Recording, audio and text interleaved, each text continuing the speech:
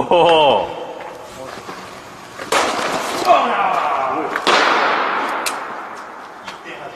おお。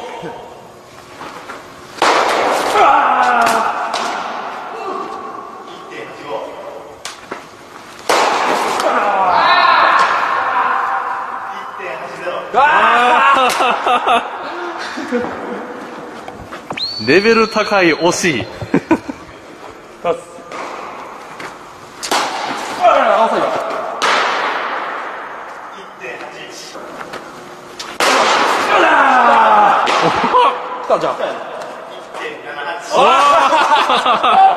1.78。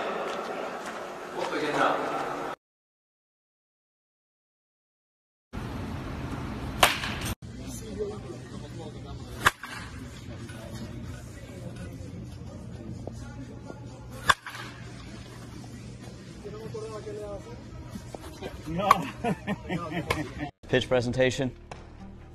We work on making sure that his body doesn't give strikes away, making sure when the umpire's looking, all that's possible with wrist strength. If you're an umpire and you're setting up behind him and you're getting ready to see the pitch come in, it's very important is that this part of his arm right here moves as little as possible. So if his arm's not moving a lot, this part of his arm and his shoulder, then it's more deceptive for the umpire. So if he's all the way down here, he can move that ball all the way up to here. And that umpire thinks that ball might have traveled 6 or 8 inches higher. And the more and more that he gets comfortable doing that, the higher velocity he can face, the sooner that he can make an impact on his high school team, the college team, or pro team, wherever, however